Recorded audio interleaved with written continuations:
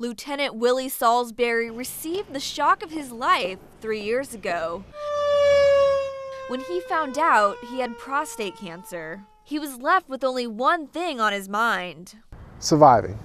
When I say survival, it's survival because of my children. I don't want them to grow up without their dad.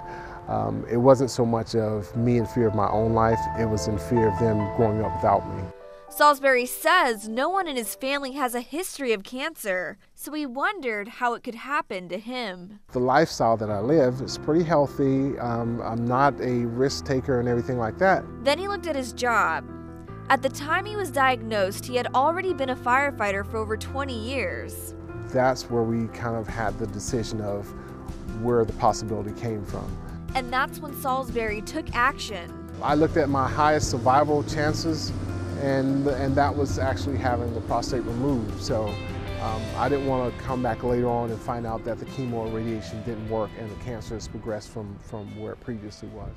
It's stories like his that have firefighters pushing for presumptive cancer laws. What the presumption laws do is it basically allows the firefighter to assume that the cancer was caused on the job, and it gives them the benefit of workers' compensation should it be proved to be caused while firefighting. Over 30 states have firefighter cancer presumptive laws, but Florida isn't one of them. Instead, the Sunshine State only covers presumptive laws for heart and lung disease. Some fire stations say having cancer laws in place will cost the taxpayers too much money. And other stations simply say they don't have a cancer problem. But Gainesville Fire Rescue says that's just not true. The reason why they're saying that there's no issue with them is because they haven't done enough research. What we are, Gainesville is very progressive. We go and we look and we research. And experts from the University of Florida say research and studies have shown links between firefighting and an increased risk for cancer. There was an analysis of all the published studies so far, a meta-analysis that was published a few years back that was specifically talking about the cancer that seems to show increased risk in firefighters. For example, multiple myeloma, non-Hodgkin's lymphoma.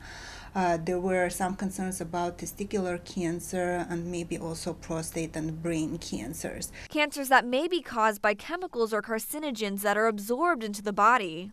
It's a mixture of different dangerous compounds, and it keeps staying on their skin. Not all of them take shower right away.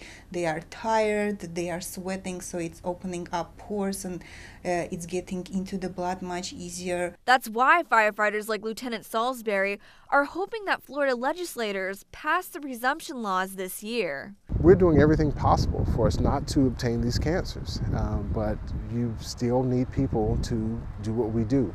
We're firefighters, we're part of EMS, and we're exposed to these things. Because firefighters are not only fighting fires every day, they're battling cancer. If you see a fire truck going by with 3 firefighters on there, one of them probably is either going to have cancer or will be dealing with cancer shortly. Reporting in Gainesville, Alicia Tarancon, GTN News.